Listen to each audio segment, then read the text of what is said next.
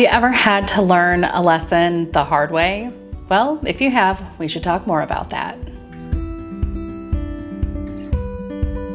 Well, hello friends, I'm Mary Beth with At What Cost, where simple living and deep faith go hand in hand. 5 years ago, I reached out to my dad and asked, hey, do you happen to have a video camera? And of course, because he always seemed to have everything that we needed whenever we needed it, he did. He had this little GoPro, I think it was a 5 maybe.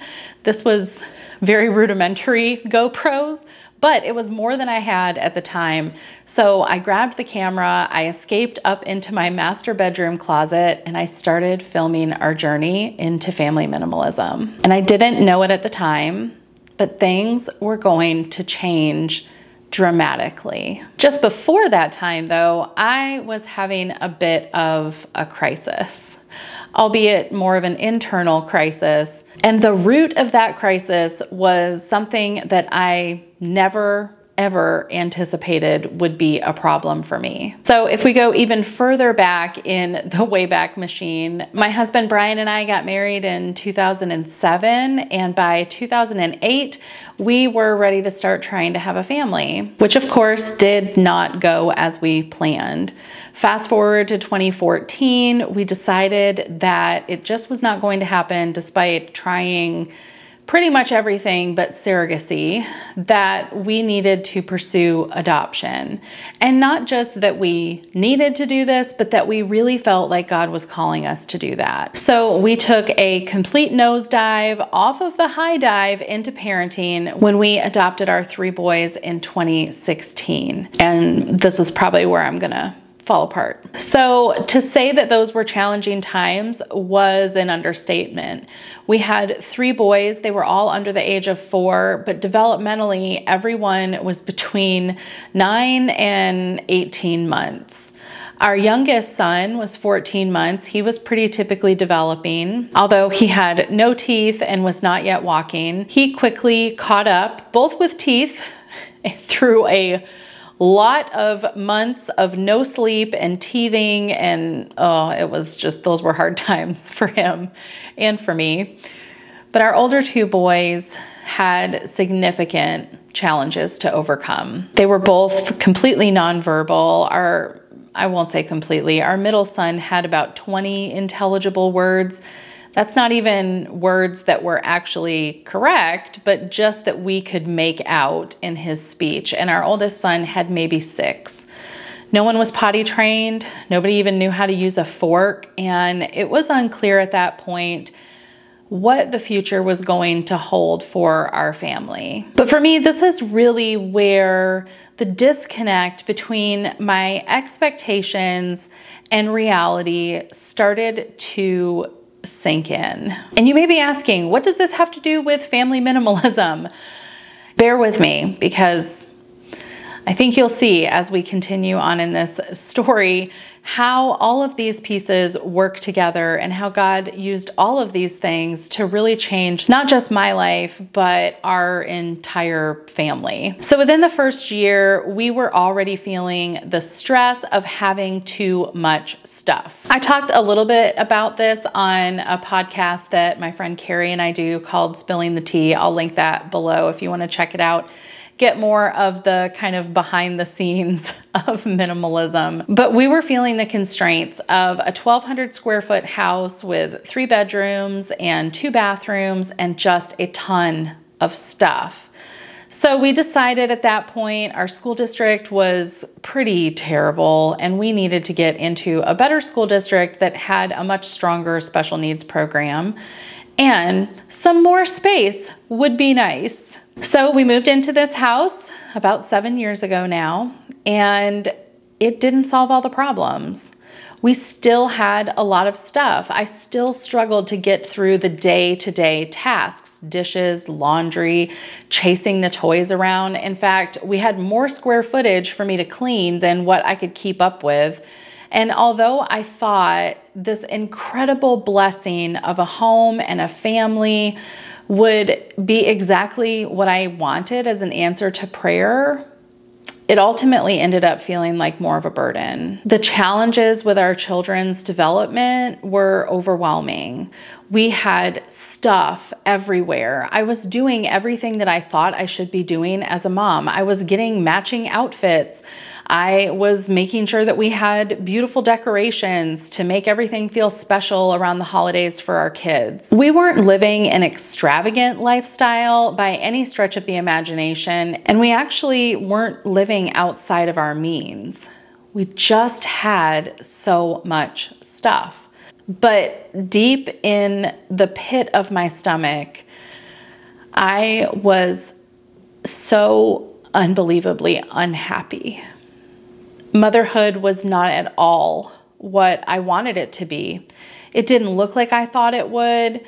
I felt depressed. I felt anxious. I felt like they would have been better off without me as a mother. Here we had taken all of these steps to try and give these children a much better life than they had, and I felt like I was failing them. There was tension in my marriage as my husband and I tried to navigate household chores and never-ending laundry and work schedules that competed with one another, long commutes, and just never feeling like we had enough hours in the day. I was frustrated with all the things that we had that were supposed to make life more convenient, but they just didn't. And so I did what every good Zennial does. I went to Pinterest and YouTube to try and find a solution. I thought that laundry was my problem. I thought I had too much laundry to do, but it was not because I had too many clothes. It was because I didn't have a good enough system to actually get through the laundry. Maybe I needed more hampers. Maybe I needed more laundry baskets. And when I asked friends and family, how do you do this? Many of them said, I don't know, we can't keep up with it either. Maybe you need another set of washer and dryers. Or there seemed to be these magical unicorns who just could fold laundry as it was coming out of the dryer and then put it away. What does that even look like? Spoiler alert, I still don't know. Then I found the minimal mom. I'm sure in some regards, my story is very similar to yours if you too have stumbled upon this absolute gem of a human being. You probably heard her say, did you know you didn't need all of that stuff? And initially thought, no, I had no idea. I did not need all of that stuff. But then maybe you got into the trenches and you wondered if you actually did need all of this stuff. Or maybe you got rid of a lot of stuff, but it felt weird and so you brought a bunch back. I certainly had my seasons and waves of getting things out of our home. I very quickly realized though that reducing down the number of items we had in our home just was not going to be enough. It just wasn't going to work. It didn't solve all the problems. The same way that adopting children did not solve the issues of infertility in my heart. There was no shortage of YouTube videos on how to be a better minimalist. There was also no shortage of YouTube videos on how to be a better Christian, which honestly amounted to studying your Bible more and praying more, and things would just magically get better. The problem was none of that helped with my laundry. There was no amount of reading my Bible that helped me get the laundry put away. There was no amount of prayer that magically cleaned the toys up. So God used two things in my life during that time to help me better understand what this introduction into minimalism was all about. The first was a study in Leviticus. Our Sunday school class was talking about the offerings and how the Israelites' lives revolved around this perpetual service in making atonement for sin. Everything that they had was measured and calculated around making themselves right with God. The other tool he used was a book called The Envy of Eve by Melissa Kruger that talked about coveting, a problem I did not believe I had. I did not lust after other people's husbands. I didn't want as much money as I possibly could, and I certainly did not want my neighbor's donkey. I felt in that regard that I didn't really have anything to worry about. The combination of all of these things really led me to realize that our family's journey into minimalism was so much deeper than just the stuff. I needed to learn an entirely different perspective on things like idolatry and coveting and why I kept the things that I kept. And thankfully, because of all of my dad's American Express points, I was able to document a lot of that journey here on YouTube. So around 2019, 2020, and even into 2021 a little bit, we purged 85% of the belongings in our home. And you'll hear that pretty frequently if you spend enough time in the minimalism section of YouTube.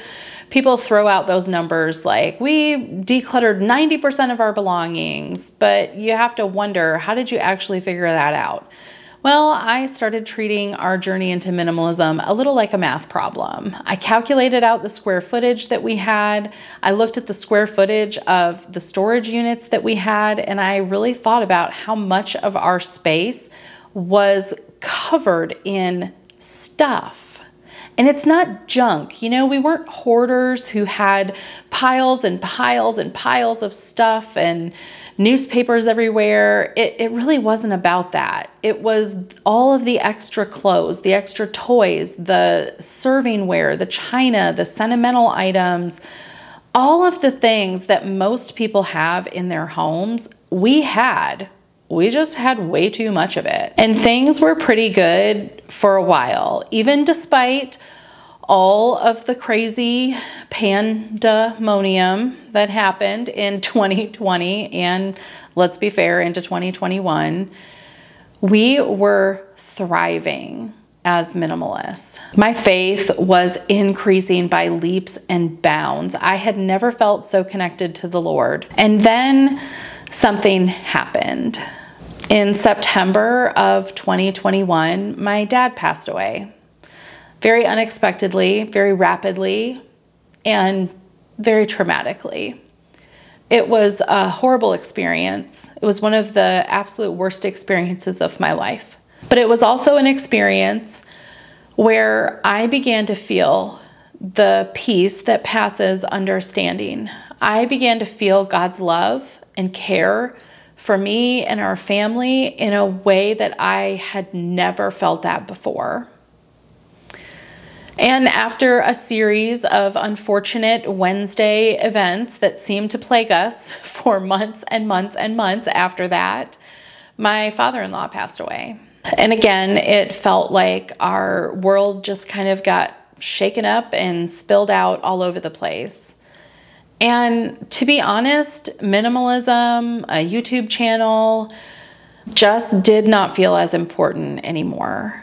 I love the community here. I love reading all of your comments, and I really love responding to most of them. I love that I get to have this conversation with you that is really unique and different than a lot of the things we see on social media. But it's been a struggle to get videos out every week, sometimes even once a month. And don't worry, this isn't one of those, so I'm closing the channel videos. We're not doing that. We're gonna keep going. It just may look a little different than it has in the past. I love talking about decluttering. I love talking about minimalism, but what I love talking about more than anything is God. I love helping you connect the very practical elements of your everyday life with biblical concepts. I want to see you make connections in what you read in Leviticus to all of that stuff that's hanging out in your hall closet. I want to encourage you to have quiet time. I want to show you how to do that. And I want to keep being a voice in a place where there aren't always a lot of practical, everyday tips on how to live out your Christian faith.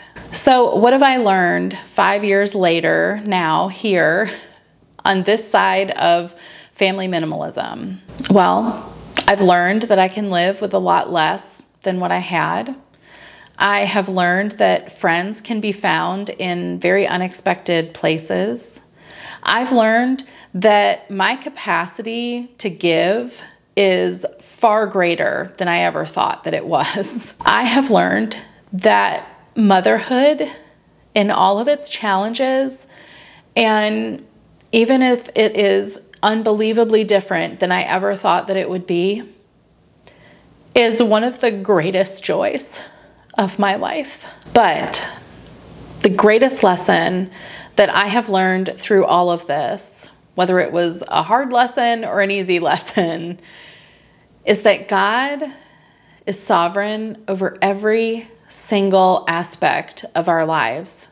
And He can use a lot of ways to reveal Himself and His word to us. And we really can live out our faith day by day in even the most mundane of places, like pulling clothes out of the dryer. And if you're still watching at this point, I hope you subscribe and want to continue on this journey with me. I don't know what it's going to look like. I really don't. I am hoping to get on a better schedule with posting. I am working on some other projects that you are going to see popping in and out of here every now and then. But more than anything, I just want to keep helping us connect simple living and deep faith. Thanks again for watching, and I'll see you soon.